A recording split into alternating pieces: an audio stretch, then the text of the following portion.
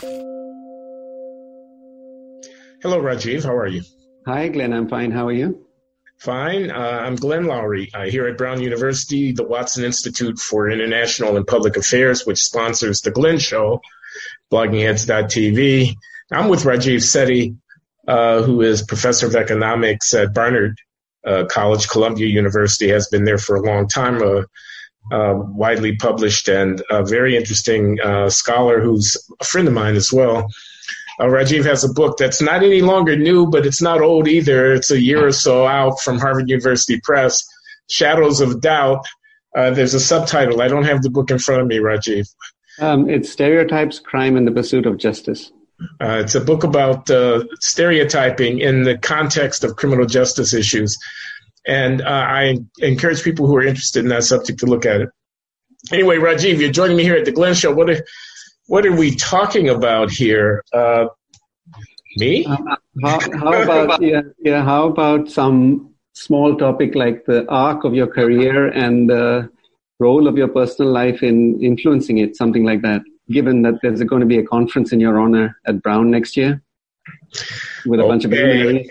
Well, I prompted him, everybody. You should know that. I prompted him. He reminds us that in May 15, 2020, here at Brown University, there will be a conference celebrating yours truly, your humble servant's contributions to economics and to society, organized by my dear friend Lawrence Kotlikoff, who's been a conversation partner of mine here at Blogging Heads, the economist at Boston University, and by Rajiv himself, who put together a lovely series of panels discussing my work, PhD, MIT, 1976. 44 years ago, soon enough, and been publishing in microeconomic theory, writing books and articles and essays about public affairs, and participating as a pundit and commenter and opinion writer on debates about race and inequality in America, this sort of thing. So, I don't know why people saw fit that, they think there's something there to talk about. And we're going to reprise that scene here today with Rajiv. Well, maybe we could start right there with the 1976 dissertation and your time at MIT, because I was looking up your citations. You've got a lot of citations, obviously, for a whole bunch of different papers. But actually, as far as I could tell, the most cited paper is this 1977 piece, Dynamic Theory of Racial Income Differences, which was a chapter in your dissertation. And seems to have grown out of a conference in 1975, if I'm not mistaken, while you were still a graduate student. Is that right? It might be. That is correct. The paper is called A Dynamic Theory of Racial Income Differences. It's published in a conference volume edited by the late Phyllis Ann Wallace, professor of management at the Sloan School of Management at MIT, a PhD economist from Yale University, an African-American woman, as it happens, an expert on labor relations matters. Who had a long and industrious career working first in the U.S. government with the CIA, and then was the chief economist at the Equal Employment Opportunity Commission in the 1960s when it first started out. She was influential in the careers of eminent economists like Orley Ashenfelter and James Heckman, who got some of the early data that they used to analyze race and labor market inequality out of the Equal Employment Opportunity Commission, which was surveying American firms and asking them questions about race and employment.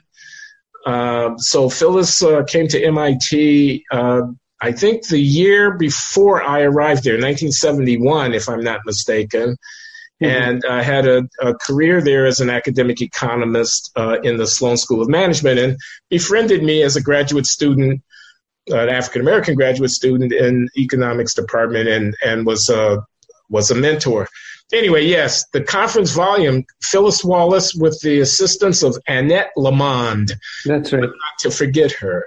who was co-editor with Phyllis on this volume. And yes, there had been a conference on women, minorities, and employment discrimination. That's the title of this volume: Women, Minorities, and Employment Discrimination. And my chapter is, I think, chapter 8 in that volume, and it's this essay, Dynamic Theory of Racial Income Differences. And believe it or not, published in 1977, it continues to be cited in the year 2019. It's been cited recently. I think that's right, and it will continue to be. And I think that it's worth getting into the substance of the argument in that paper in a minute. But I just want to mention that Phyllis Wallace actually has been discussed a bit recently on Twitter. Oh, really? By a French economist, Cléo Chassonnerie-Zagouche. I hope I pronounced that right. Whose part of her work is in the history of economic thought, and she describes her as one of the hidden figures whom we don't hear about much, but actually did some of the things that you've just outlined. So this French economist has been trying to actually publicize some of her contributions because she feels that she's been overlooked to some extent in the history of thought and the history of MIT and so on and so forth. Well, that is a delight to know. I'm very happy to know that. Phyllis Ann Wallace, an African-American woman from a distinguished African-American family in Baltimore. They had been free persons of color before the emancipation, her ancestors. She is a graduate of Yale, PhD program in economics, the first African-American woman to get a PhD in economics from Yale, and I believe probably from any place, although I can't be certain about that.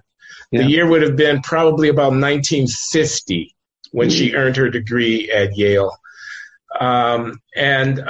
Yes, I mean, she had a very distinguished career. She worked closely with Kenneth Clark. Kenneth Clark, psychologist? The great psychologist, the one who's known best, I suppose, for the research that he did that lay in the background of the Supreme Court's decision in Brown versus Topeka, Kansas Board of Education. In that famous Supreme Court case, the Brown decision, the court held that segregation, racial separation was inherently unequal and inconsistent with the Constitution. And Clark had provided, in research with his wife, Mamie, Kenneth and Mamie Clark, both psychologists, had provided evidence supporting the court's argument that Black people were injured intrinsically by the fact of racial segregation, the so-called doll experiment, the famous experiment where kids were asked to choose between dolls of different colors, which they liked more, and the Black kids who had been segregated were more likely to choose the white doll, and that was taken as an indication of their lack of self-regard as a consequence of discrimination. Anyway, Phyllis worked with Kenneth Clark in New York City at the Metropolitan Applied Research Center, MARC, M-A-R-C. This was a very vital research institution in New York City in the 1960s, right at the height of the Great Society, the war on poverty, the model cities, and all of this kind of thing that was going on. They were doing on-the-ground empirical research on poverty in America. Clark's book, Dark Ghetto, is based in part on the empirical research that was being done at that time. And Phyllis was right there. So, yes, she's worth remembering, a hidden figure indeed. Although, if you get to be professor of management at the Sloan School, you're not so hidden after all. But she should be remembered. That's for sure. She should be, yeah.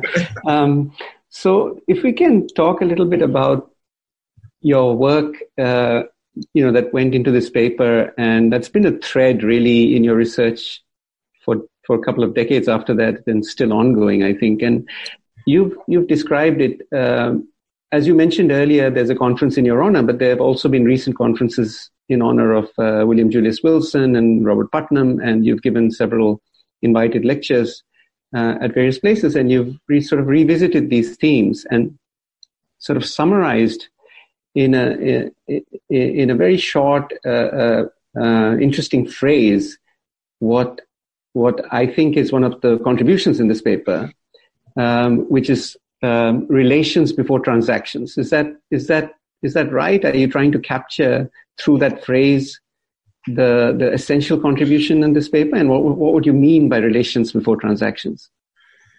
Okay, yeah, it is right. This is somewhat anachronistic in that the formulation relations before transactions is a latter-day formulation. Yep. It's something I've come up with in recent years.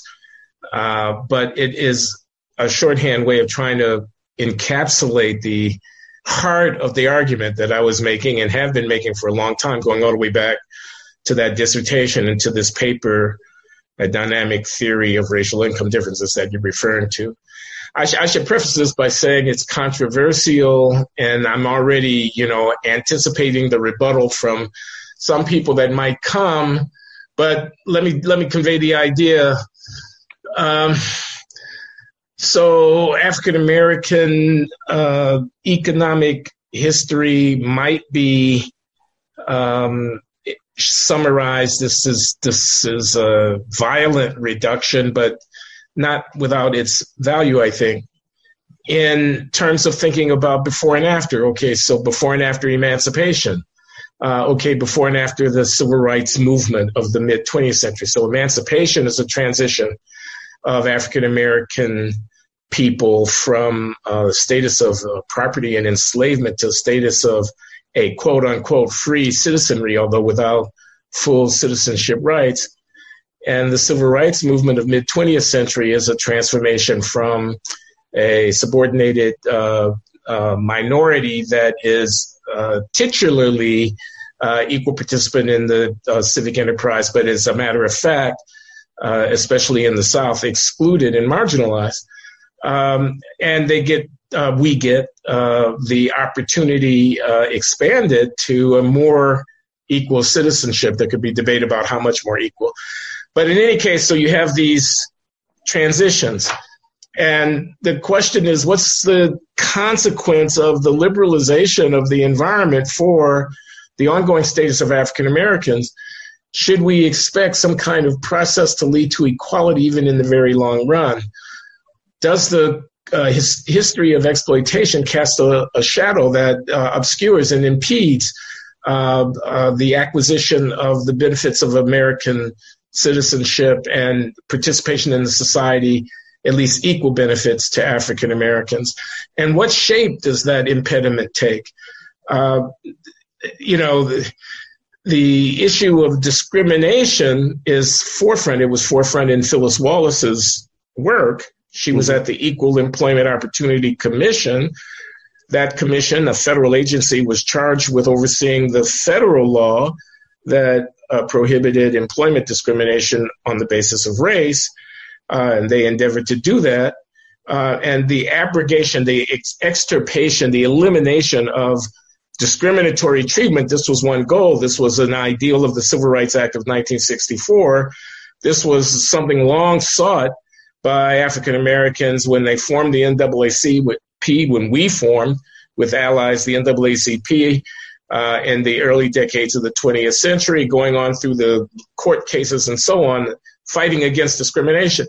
So a sense that if you win that fight, the question is, do African Americans then expect, is it a plausible anticipation that the gaps of the acquisition of property, of the participation in the professions, of the enjoyment of, as I say, the benefits and so on of prosperity within the American context, should we expect those to appear, or when should we expect them to appear? Or can we, even over the longest term, expect that they would be realized? Equality. Can we get to equality if we cure the problem of discrimination? So I tried to think about that problem, and I had what might pass for an insight. It led me to coin this term social capital, because I wanted to think about the fact that exclusion was not merely the stigma, the marginalization, the second-class status of African Americans was not merely, and perhaps even mainly, manifest in the form of transactional discrimination. I have the skill, but you won't employ me or pay me an equal wage. I seek to purchase the property, but you won't sell it to me because I'm the wrong color. I want to live in this neighborhood, but I'm forebarred from doing so. I want to patronize this establishment, a hotel or a restaurant or a club. I'm not welcome there because of my color. The nature of African-American subordination, it occurred to me, was partly that, transactional discrimination in the marketplace, not being able to trade on equal terms. This was the framing of the problem of discrimination, of economic discrimination, that one associates with Gary Becker, the late great economist Gary Becker of the University of Chicago. His book, The Economics of Discrimination, you know it, of course, which was very influential for decades after its publication in the mid-1950s, shaping the way that economists thought about accounting for racial economic inequality. And the idea was that employers just would not be willing to pay Black workers on the same terms as whites, given their skills, because of an intrinsic antipathy for association with Blacks, for which they would have to be compensated if they were willing to employ Blacks. And that compensation took the form of less remunerative compensation to the Black worker, to partly offset the loss that the employer, the psychic loss that the employer would experience. I go on too long about this, but that had been the framework. Discrimination was not being willing to loan money to African Americans on the same terms, refusing the loan application or charging a higher interest rate. Discrimination was not being willing to sell an automobile to African Americans on the same terms, refusing to trade altogether, or offering a higher price for the car when the person goes to the dealership. Likewise for rental property, likewise for ownership of real estate, likewise for participation in the professions. Black lawyers, equally skilled, could not expect to be hired by the Black lawyer. That was formal discrimination, okay. I wanted to go beyond that. I thought, yes, that is an issue, but it's not the only issue, because there's also social discrimination. There is exclusive association. There is racially structured networks of social interaction. Who invites whom to dinner? Who befriends whom? Who knows where another job is opening up because they've been told by someone that it is opening up? Who are the influences, psychic influence, social influence? Who are the peers that are connected with and are sharing their experiences with an individual, helping to inspire or to discourage that individual from the pursuit of this or that reward? Social connectivity, I thought, was also important. And I thought that to the extent that the economic sphere, the formal economic sphere, might be freed from discrimination, if the social sphere were not, if racial discriminatory patterns of social affiliation were to continue, even though racially discriminatory patterns of formal economic transactions were to be extirpated, one still might find that the inequality generated by history persisted into the future. Right. Let me pause because I've been talking for a long time. No. That's very useful. But so let me try to rephrase what you said, using a different sort of language that you yourself used in your Du Bois lectures much later. There, you distinguish between discrimination in contract and discrimination in contact. And one way to describe what you achieved in that 77 paper, or at least the question you posed and partially answered, which you have then subsequently answered through sequence of other papers, including one that we wrote jointly together. Indeed.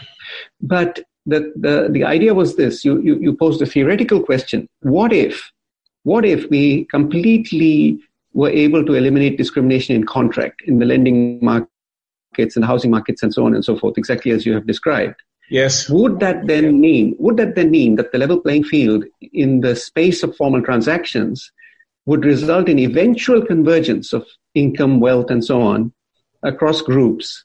Or would the historical, the legacy of, explicitly hierarchical institutions cast its shadow into the indefinite future? And the answer you gave was, well, it depends on whether or not you have ongoing discrimination in contact rather than contract, which would be in the social sphere, with regard to dating, with regard to adoption, with regard to marriage, with regard to friendship, and that to me seems like a hugely important insight. And so would you agree with that formulation that's the essential contribution of that work in your dissertation and in that paper and beyond? Yes, I would agree with that. The distinction between discrimination and contract, by which I mean contract, formal economic interaction, buying, selling, working, renting, borrowing, and so on, or discrimination in contact, by which I mean informal social affiliation, being a neighbor, a friend, a partner, whether in marriage or in business. But the question of who do I want to connect to, those connections are endogenous. They're being decided upon by people, and they may make those decisions in part in terms of the race of the others with whom they might or might not affiliate. And yes, so I want to distinguish between discrimination and contract and contact. And yes, my overarching question was, if we eliminate formal discrimination and contract, should we expect equality, even in the very long run? Right. And yes, the answer that I was able to give to that question through economic theoretic modeling of the situation, I imagine an idealized formal representation of the situation. And yes, we did collaborate on a paper that extended those ideas. The answer I was able to give to that is, well, it depends. You might expect equality to come about if the discrimination in contact is not so great, so long as you eliminate the discrimination in contract.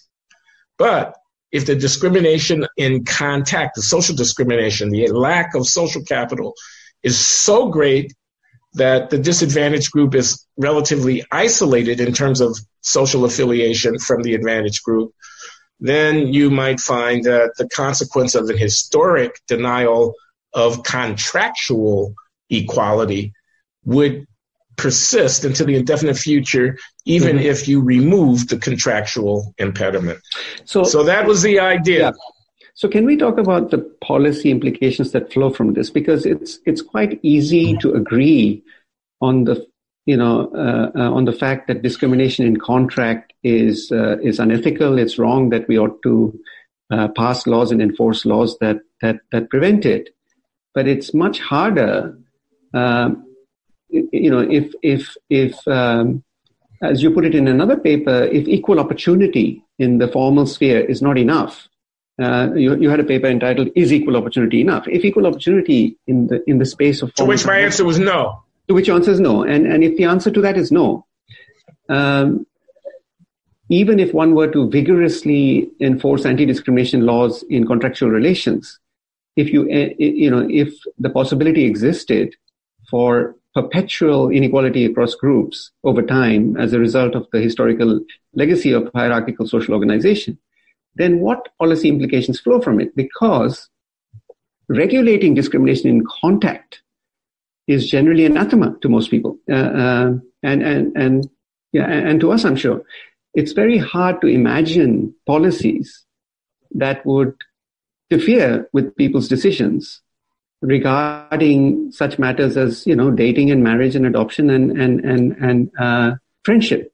So then, what is one to do? What policy implications would then flow from that analysis? Well, it's a very fair question. One thinks of some things right away, but they're not all especially palatable. You think about forced integration, where the government gets in the business of ensuring that social affiliations are more racially diverse than they otherwise would be as a consequence of the unimpeded and unregulated decisions of individuals. And, school desegregation and school integration and busing and drawing district lines so as to achieve racial balance inside of schools is one manifestation of that kind of way of thinking. There are others. You might try to encourage racially integrated neighborhoods by impeding the processes of dynamic, separation, tipping that are mutual. We both admire very greatly the legacy of Thomas Schelling, the great economist who pioneered formal analysis of this kind of dynamic segregation process, tipping. I might just mention that you have in the 2004 Journal of Political Economy an outstanding paper on that very question of inequality and segregation in housing markets. But you might try to do something about that. Yeah.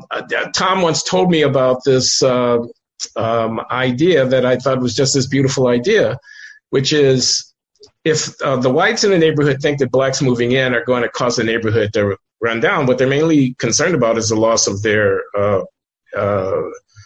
of the equity that they have in their homes, the decline of their housing value. And so they move. But if all the whites in the neighborhood flee on the first occasion of a black moving in, the decline in property value might be to some degree a self-fulfilling prophecy as the neighborhood completely changes. And you don't any longer have a, diverse but racially integrated neighborhood. You have a black, quote, ghetto. So now how can you stop that? Well, one way you can do that, it's a little bit like a bank run, everybody is leaving because they don't want to be the last person to go. If you wait and you're the last person to go, you suffer the hit of the devaluation of the property. But if no one leaves, no one needs to leave.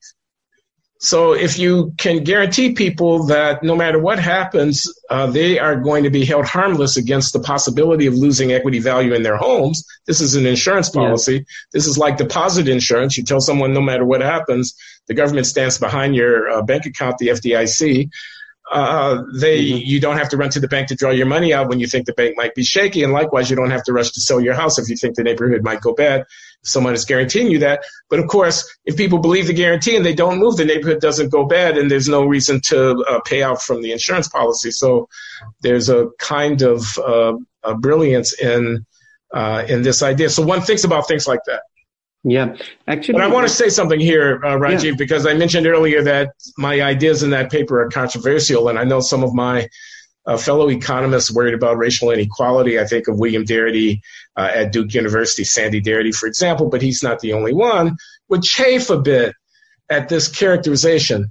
So what am I saying? I'm saying, all right, the Civil Rights Act of 1964 and what followed it in terms of anti-discrimination law has been more or less effective, and yet racial differences continue. Well, why? Because social capital is unequal. Well, with what consequence? Because the disparity of social opportunity impedes the acquisition of skill.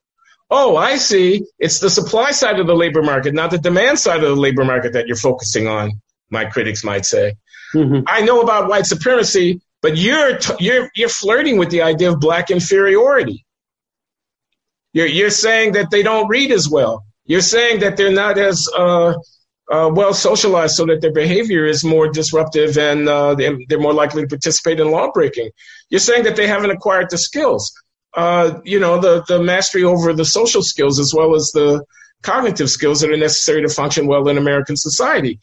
Now, you're saying that that's because the developmental process has been biased against them due to discrimination in contact, and that is what I was saying. Mm-hmm. My model was a developmentally focused model. It said that on the supply side of the labor market, the skills that people bring depends upon the connections that they have. And if there's racial inequality and there's racial bias in the process of connecting people to other people, the skill opportunity, the opportunity to acquire skills is going to be impeded for African Americans, and they are going to, as a matter of fact, be less valuable contributors to the labor market, so that even if you ensure that they are remunerated in terms that are comparable to their productivity, they're still going to be unequal. And a lot of people object to that because it's kind of puts the blame, quote unquote, on black people. Now, I don't think of it as putting the blame on black people, but I do think of it as taking seriously that a skills disparity on the supply side of the labor market is part of the explanation for the inequality. We can say the skill disparity is itself the endogenous product of social discrimination. We can say that. It's not a reflection of the intrinsic endowment of the people who are on the short end of this, but it is nevertheless a real deficit. Yeah. And the policy implication of that is to address the deficit. I just want to finish. Yeah. Address that deficit of development rather than inveigh against a imagined discrimination in contract, which has been very much attenuated. Okay, so let me say a couple of things to that. So firstly, your argument is theoretical. It doesn't really postulate that we have an absence of discrimination in contract, simply that even if we were to achieve a complete absence, we would still be stuck. We still have this problem to face. So that's one point. The second point is that if one goes through carefully the nature of your argument, it is not a victim blaming argument. Clearly it is not. It is because of the the fact that a status quo that's evolved out of a system of hierarchical organization has these long-term effects through the mechanisms that you just described. It's not the fault of people whose opportunities are limited by white flight from neighborhoods and so on and so forth. So it's not a victim blaming argument. Having said that, though, the reason why I think people resist that line of argumentation is because there are others. There are people who simply are unconcerned with racial inequality, people who do engage in victim blaming, who basically say, well, you reap what you sow and so on and so forth. The playing field is level and you still can't compete. And your argument can be seen as a source of comfort to those who are making that argument. A lack of care in distinguishing what you're saying from those who appear to be saying something similar is, I think, part of the reason why there's pushback against this argument, because the argument that you're making seems entirely logically sound and, in fact, quite consistent with work in sociology, psychology, and other fields.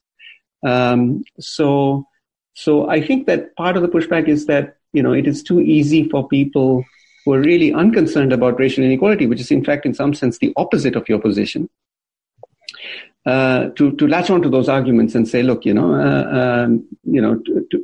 blame a community for its own absence of opportunity. I think that's part, maybe I'm being a sort of amateur psychologist here, but I think that's part of where the resistance is coming from. No, I think there's more than a little to what you say.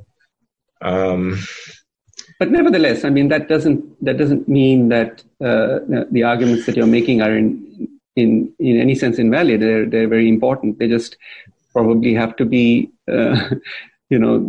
communicated in their completeness, if you see what I mean, and with clarity, and which you have done, of course. But well, I've tried, but I'm thinking about my own history of involvement as a public intellectual on the right side of the debate, and about some of my colleagues. I'm thinking about Abigail and Stephen Thernstrom, the writer. Stephen Thernstrom, the distinguished historian, Abigail Thernstrom, a political scientist. They are up in years now, and I don't know how active, but were very widely read and influential commenters on race and inequality in the American society back in the 1980s and 90s. A book called America in Black and White, which was published in 1997, if I'm not mistaken. I think One Nation was a subtitle, is it, or something? One Nation, Indivisible. Indivisible, yeah. I know the book, yeah. Yeah. But there were many others. I'm thinking about my neoconservative friends at Commentary Magazine, Norman Podhoretz, Neil Kazadoy. I'm thinking about my involvement at the New Republic back when the New Republic was a more center-right on some issues. Oregon, Martin Peretz was the editor, the publisher of the magazine, and I was writing for the magazine at that time. I'm thinking about James Q. Wilson, the late James Q. Wilson, a great political scientist, American political scientist, a giant in his field in the 20th century, who died in, I think, 2014 or 2013, and whose book, Thinking About Crime, collection of essays on criminology, was very influential in encouraging the development of a more robust regime of mass incarceration here in the United States. That doesn't deserve to be an obituary for James Q. Wilson. He was much more than that. But in any case, I'm thinking about these people. Irving Kristol, the father of William Kristol, who was writing at the Wall Street Journal and editing at the Public Interest magazine. Nathan Glazer, another one of the figures of that era. These are very different people, each from the other, but they were part of a world that I lived in, populated by conservatives. And then there were, real conservatives. I mean, not neoconservatives. There were people on the right. And I was close with many people in the Reagan administration through the 1980s. And so I'm saying all that to say, did those people really not care? I'm asking you, why? What do you think? Well, when I broke with them quite openly in the 1990s, I was at the American Enterprise Institute as a member of the academic advisory board for the president, a man called Christopher Demuth of the American Enterprise Institute. And after Dinesh D'Souza's book, The End of Racism, was published, and with the support of the American Enterprise Institute, and the president was standing behind it, I felt that I could no longer be associated with the Institute, so I stepped down. I wrote pieces in the New York Times, Wall Street Journal, and other places criticizing my former conservatives for not caring. I guess the anecdote that captures this is the 50th anniversary celebration of Commentary magazine. Mm-hmm. This is the 1990s. This is at Harvard University. And Norman Podhoretz is being feted. He is the longtime editor of Commentary magazine. He'd been there for many decades. And so the magazine was being celebrated for 50 years of contributing to American political culture. And Podhoretz gave a speech. And in the speech, he said, "We're all conservatives now. There are no more neoconservatives." And I thought, oh my, I thought of myself as a neoconservative in those years, as someone who had been mugged by reality, as a liberal who had been mugged by reality and who had revised his thinking in light of the data and in light of the failure of the more utopian programmatic visions of the left. And Norman said, "We're all conservatives now. There's no distinction worth noting." And I thought that the key distinction was, whereas the neoconservatives, like the conservatives, were critical of liberal social policy, wanted welfare reform, thought that law and order needed to be imposed, were less were dubious about the prospects of rehabilitation in prisons, thought that federal housing programs were doomed to failure, the people had all the wrong incentives, and so forth. Whereas we were critical of big government liberal interventionist policy, we still wanted to help the people. Mm-hmm. The question was how to help them. And when Norman announced to the world that it was over, this idea that you could be a kind of progressive in terms of your moral sensibility vis-a-vis your obligations to others, on the one hand, but nevertheless a naysayer with respect to the particular programmatic suggestions of the liberal agenda, this idea that was a position that one could hold, he was saying was no longer valid. And I thought, well, that's my position. Where do I have to go if I can't, because I darn sure want to help these people.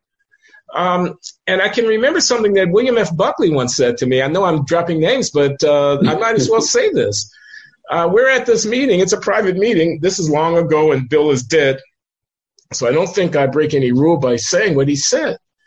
And I'm complaining. I'm complaining about the abject circumstances of too many people of color, Black people.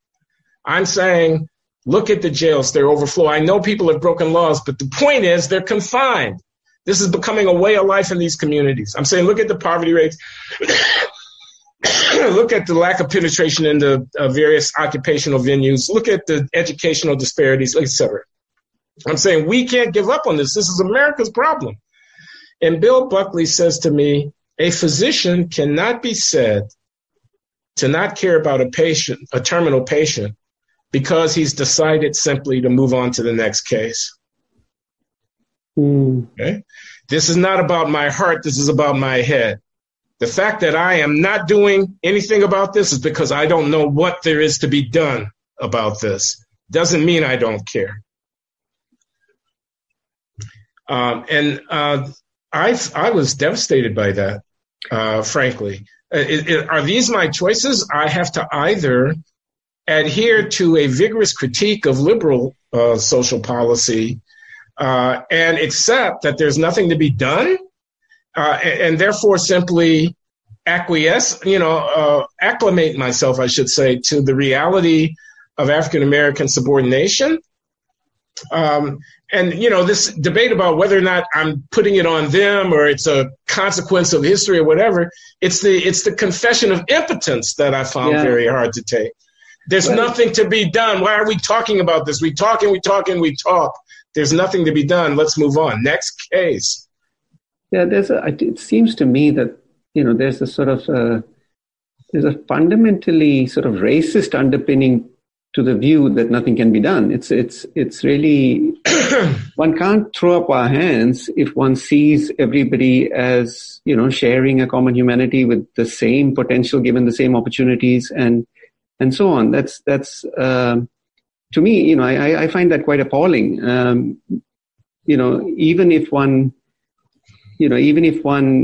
agrees that the balance of the problem lies in discrimination in contact rather than contract, and the difficulties of addressing that with policies are greater than the difficulties of addressing discrimination in formal relations. Just the idea that one needs to accept this reality, I just find really quite appalling.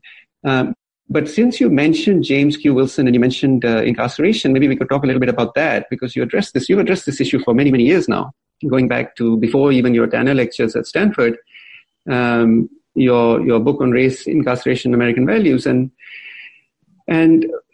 I'd like to just link this to your discussion of racial stigma in the Du Bois lectures, because you argued there, if I'm not mistaken, that really to understand what's going on in American society and maybe in most divided societies of this kind, South Africa or India, you need to look beyond stereotypes, simply sort of dispassionate beliefs about what a person,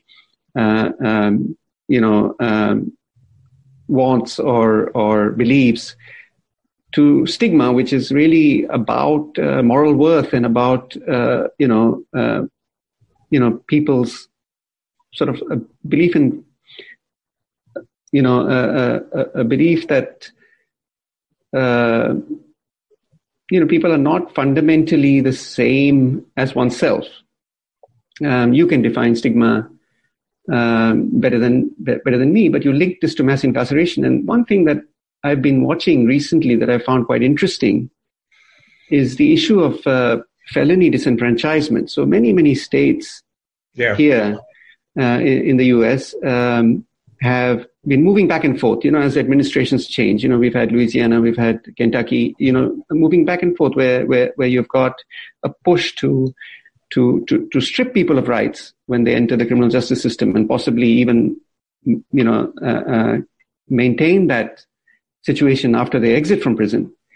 To the other, to the other push in the other direction, which is sort of arguing that people have rights and that even people who are incarcerated ought to have the right to vote. And this is actually Bernie Sanders' position, which is that, there's no reason why if you're an American citizen, you should ever lose the right to vote. And one interesting sort of twist in this debate is that two states, Maine and Vermont, actually allow people to vote, or, there's nothing that they can do that loses them the right to vote. Now, like most states in the U.S., the incarcerated population in Maine and Vermont is disproportionately Black and Latino. Whites are underrepresented in prison, but the population of these states is so overwhelmingly white that about 80 to 90%, I think it's maybe 82% in Vermont and 88% in Maine. That's at least roughly correct.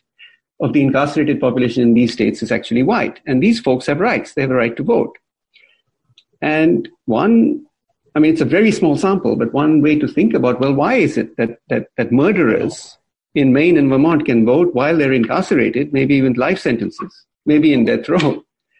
And people with petty crimes, fraud or larceny in other states are stripped of their right to vote, and perhaps stripped of their right to vote even after they serve their time.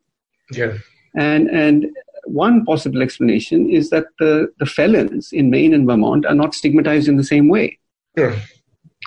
And this is part of the reason why we have mass incarceration in the United States, that the racial character and the scale are tightly linked to each other.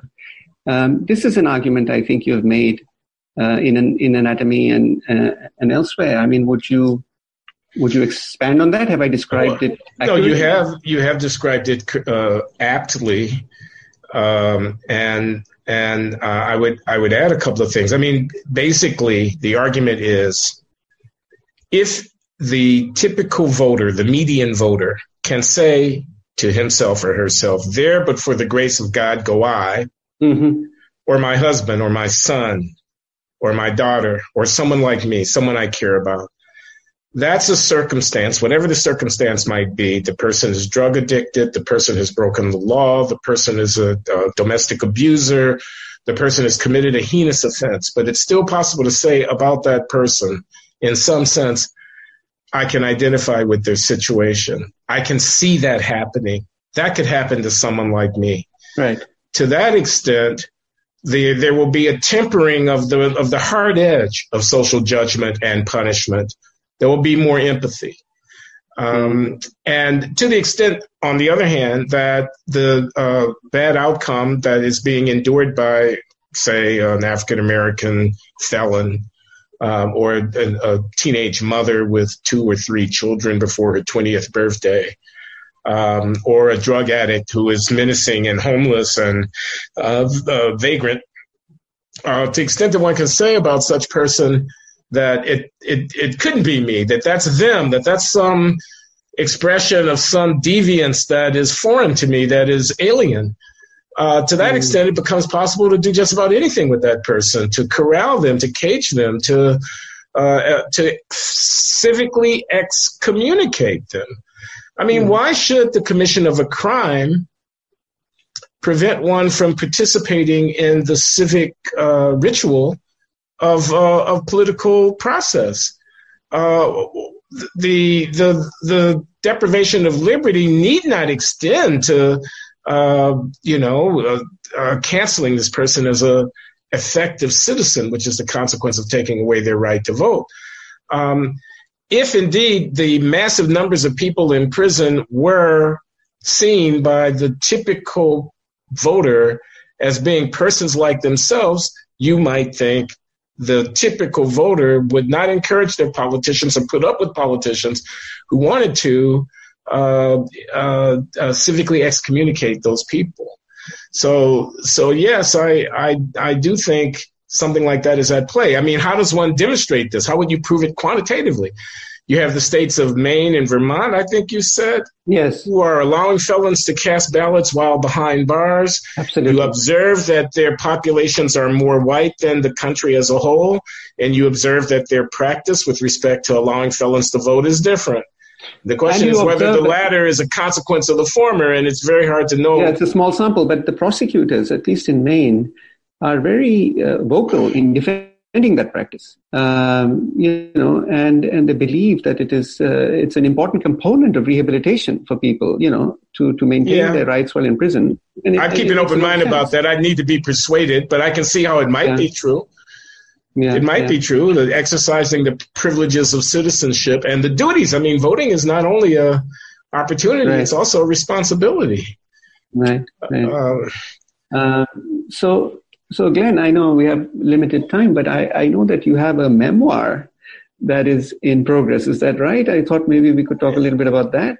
We could talk about it. I don't like to talk about it too much because I've talked about it here at Blogging Heads. The years have gone by. I've yet to produce this memoir. People in the comments section are saying, I know why he's not writing the memoir. The guy screwed up.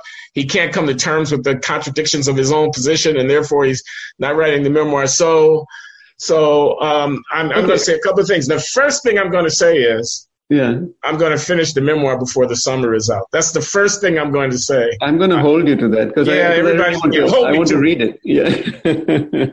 I've made great progress. I have, but it's not not quite yet ready to show. Well, there are fascinating bits and pieces, right? That you have scattered through your lectures, and it's something that's going to be really worth reading, and it actually helps to understand your interest in the issues that you've explored throughout your career as well. I mean, so let me ask you this. So if let's not talk about the memoir, but let me ask you, what was the reaction at MIT?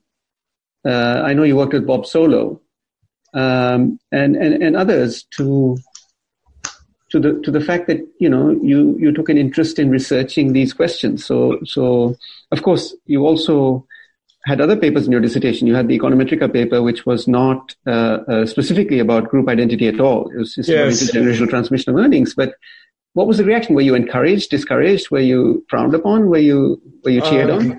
Gosh, I was encouraged. MIT, 1972 to 1976. Gosh, it's a lifetime ago. Yeah. It was just the most wonderful experience for me intellectually. We live now, we're immersed in this heavy emphasis on race. And it's true that I was a black kid from the south side of Chicago coming to MIT in the early 1970s with the civil rights movement still echoing in the background. It had peaked, but there was still a sense of excitement, and so many people were hopeful. The urban disturbances, the riots of the 1960s, the Kerner Commission's report, and all of that was in the very recent past. All of my teachers, almost all of them, all of my influential professors at MIT were liberal to one degree or another. Okay, maybe with a couple of possible exceptions, but I'm not going to name their names because it'll seem snarky.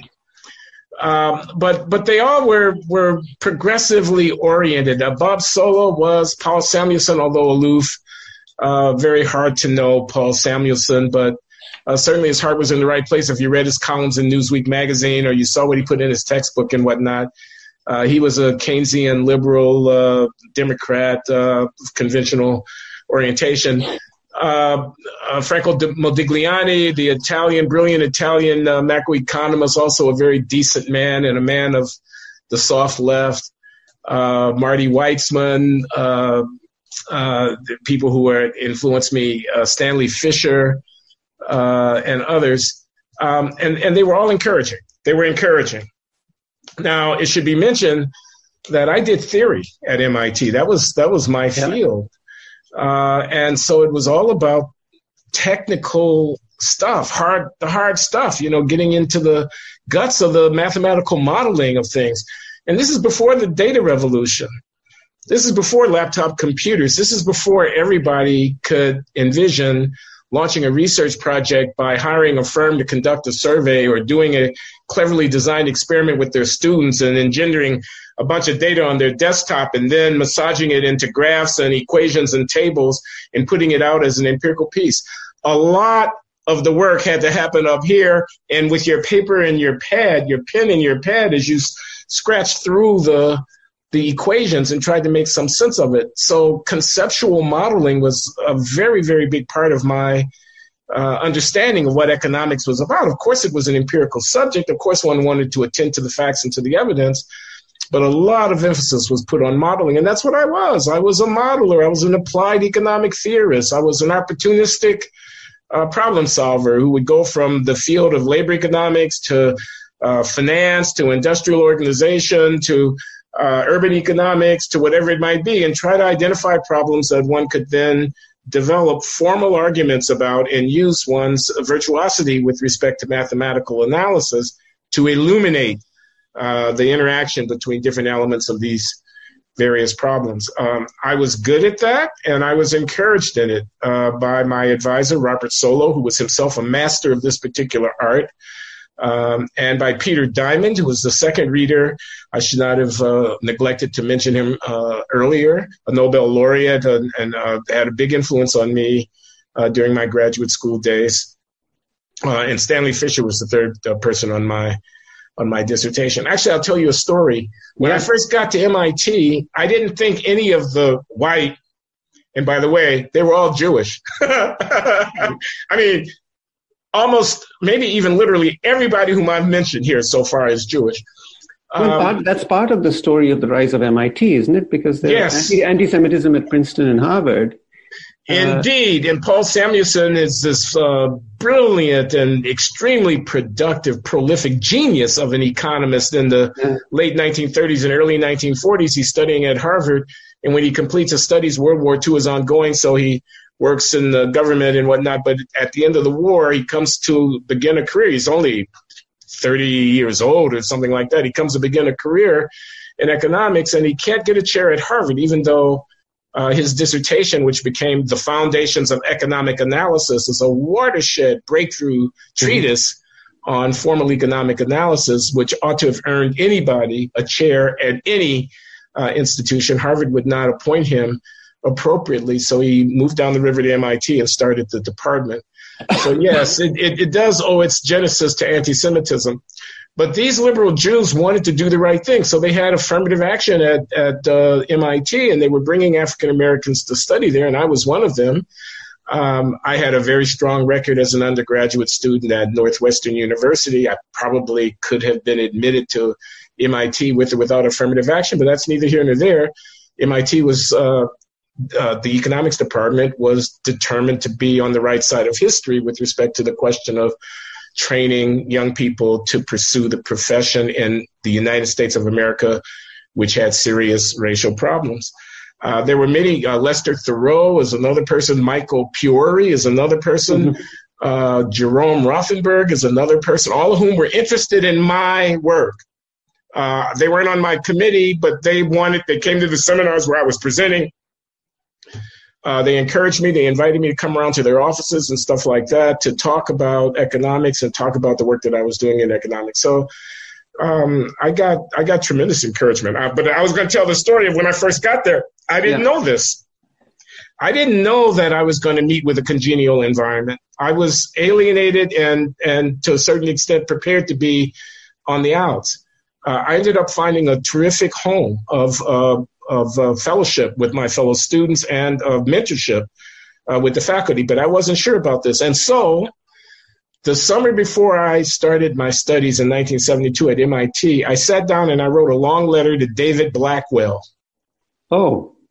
David Blackwell, the late David Blackwell, is a great statistician, a towering figure in American statistical scholarship at mid-20th century. Really, one of the most statistical decision theory, dynamic programming. Every graduate student, learns about Blackwell when they're doing the introductory courses in macro and math methods with. When they're learning about dynamic programming and contractions and Blackwell's conditions. But was he at Berkeley at that time or Howard? He was at Berkeley. I didn't know him from a hole in the ground.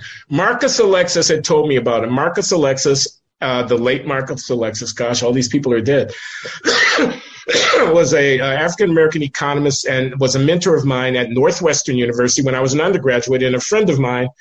After I finished my doctoral training and came back to Northwestern as an assistant professor, Marcus was chairman of the department there, and he was an influential person in my early academic career, Marcus Alexis.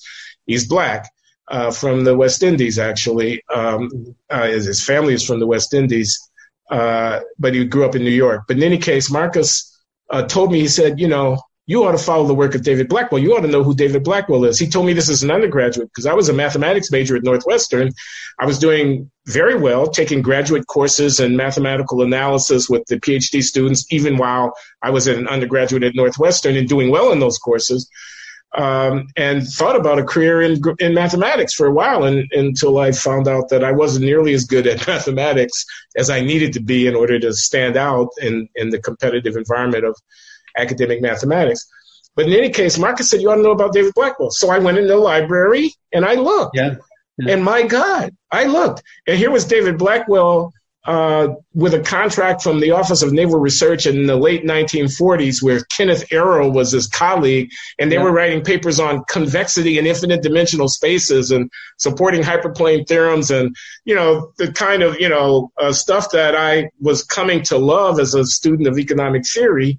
And I had no idea that a Black person was contributing to this work. And then there was his great paper, I think 1953, on discounted dynamic programming. And then there was this paper on the comparison of experiments, equivalent comparison of experiments, which is a profound paper. One could go into details, but no one would understand what we were talking about. Actually, a very active area of research right now in theory. You're talking about Bayesian persuasion? Bayesian persuasion, exactly. Exactly. That references and cites. And there's also the earlier work by Kalai and Samet on merging of opinions. I mean, Blackwell is all over economics. I mean, So I wrote to him out of the blue. I said, I'm an African American. I'm about to go off to MIT to study. I don't know if I'm going to have the proper mentors there. Can you help me? Can I communicate with you from time? He was very gracious. He replied, of course you can communicate with me. I'll be helpful to the extent that I can, but please don't have high hopes because I'm not an economist. And I wonder how many letters a prominent Black scientist in the 1950s would have been getting from younger Blacks who were reaching out to try to find a role model somewhere. I never met David Blackwell. But he always loomed large in my mind as a inspiration, as an inspiring figure, and someone that I at least theoretically had on tap to seek out. Turned out I didn't need David Blackwell's advice because I had Robert Solo's advice, which was pretty good advice. Well, Blackwell couldn't get a teaching position. He went to, he was a student of Doob, I believe, at the University of Illinois, went to the Institute for Advanced Study and then couldn't get a teaching position. Ended up at couldn't get a teaching Howard. I think he was. He ended up at Howard for many years, and despite a very heavy teaching load, produced these path-breaking papers before he was finally hired at Berkeley. But Blackwell's story is that could be a show in its own right. But I don't know how much time we have left. But can you tell me something about Marcus Alexis? Because I went back and I looked at this 1973 paper in the AER Papers and Proceedings about discrimination, where I don't know if you know this paper, where he critiques Becker's approach to discrimination. It's about power, is it? Well, it's more about, I think it's discrimination with interdependent preferences. And the argument he makes is, look, if you're an owner, the owners of businesses are usually at some distance from the day-to-day running of a business, especially with corporations. And the question was, well, why would an owner who may have Becker-type preferences, antipathy, care about the utility of their managers and workers? I mean, they'd want the highest productivity workers. How can you get discrimination if the owners are removed from the workplace? Which is the case with corporations. And the argument he makes is actually that they internalize the welfare of people in their own social group. So they're altruistic towards in-group members, and this is why they are supportive of hiring discrimination and so on. It's an interesting argument, and I'm kind of surprised that it's not there, not very visible in the in the literature on discrimination. But I got very intrigued, so I thought, if we have a couple of minutes left, if you could just tell me about Marcus Alexis, because I can tell you that Marcus was a wonderful human being, a very gregarious fellow. His laugh would fill a room. He befriended me, or took me under his wing, if you will, when I was an undergraduate student at Northwestern. Advised me against studying at the University of Chicago. I was married with 2 children as an undergraduate, and didn't want to leave the family support network that my wife and children and I had in Chicago to set off to a place that was unknown to us. That was a big challenge to us. And so my inclination had been to stay in Chicago and to enroll in graduate school at the University of Chicago if they would have me. It turned out they would have me. And Marcus counseled me against that. He was not alone in this, thinking that it would just be a shame if the potential that I represented in terms of becoming a successful economist were somehow to be undermined or tainted by the ideological cast of the way that economics was approached at Chicago, with a sort of Friedman Stigler-esque free market ideology that affected and influenced everything that came out of that department. The department had a very strongly defined identity in that respect. An outstanding department by any measure. They have the Nobel Prizes to attest to it, have sustained themselves as a top 5 department for a half century or more, Chicago. So there would have been nothing wrong professionally with going to the University of Chicago, but somehow they did seem to be in Marcus's mind, and ultimately I think in my own, as I came to know more about it. He befriended me, took me into his household, befriended my wife and children. I got to know his family. When he launched the summer program for minority students in economics, which is an important part of Marcus's legacy, 1974, he was chairman of the Committee on the Status of Minorities in the Economics Profession that the American Economics Association had impaneled.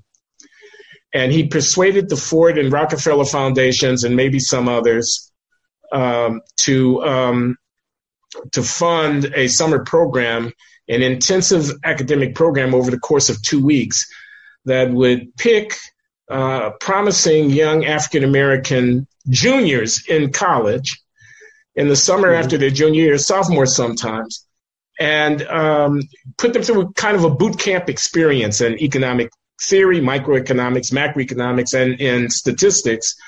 So they would, A, be better prepared to compete for admission to a top flight program, have some idea of what the requirements of such a program were, be inspired to take seriously the possibility of a career in academic economics as a person of color. And so Marcus was behind that, and he invited me to work with him as a colleague, a junior colleague. I was still in graduate school in the program. So the summer of 1974, I went out to Berkeley, California. Unfortunately, my marriage had broken up after 2 years in graduate school. And I went on my own with my estranged wife and children behind to Berkeley, California for that summer, for those 2 weeks. And I actually was out there for 3 weeks. It's a wonderful experience. And I worked with Marcus. I worked with him the next year. The same program was impaneled at Northwestern University in 1975. And he and I helped to put on that program and continued to collaborate with Marcus in that respect. There are many things that you could say about Marcus. He was president of the Federal Reserve Bank of Chicago for a number of years. He was commissioner of the Interstate Commerce Commission. Wait a minute, let me get this right. The one that regulated trucking and railroads. Oh my God, this is back in the 70s. But I'm pretty sure it was the ICC. I'm pretty sure it was. But he went in the Carter administration into the government at a high level. He chaired the economics department at BU. He was a prominent member of the Caucus of Black Economists and then the National Economics Association, which is the African American Economics Group, as you know. Yes. And he was a creative, your summary of that paper of his from the American Economic Review early on, I think gives some reflection. I actually don't know that paper, especially I don't recall that paper, but as you describe it, it sounds like he had an idea. And that was kind of representative of Marcus's outside the box thinking. You would have called him today an applied microeconomist. He worked a lot on consumer economics, on racial discrimination in the marketplace and in finance and in banking, things like that. Again, it was before laptop computers and, regression packages and so on. It was these was the Wild West days of early computer-assisted empirical research in economics, but that's the kind of thing that he did, and he did it very well. Yeah, it's worth bringing up these folks from time to time. At least it got me to look at that paper. I think I'm going to go back and look at it, more closely now. Yeah.